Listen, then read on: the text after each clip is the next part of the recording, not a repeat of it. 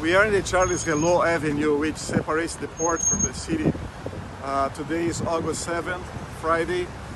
ADRA Libanon has started providing water to the workers that are inside the epicenter of the blast, for the civil defense and firefighters. And our plans as ADRA is to continue supplying the basic needs for the population affected by this disaster, which is water and food.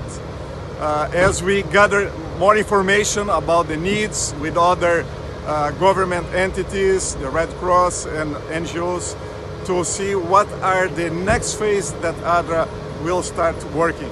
So thank you for your support by giving your donations,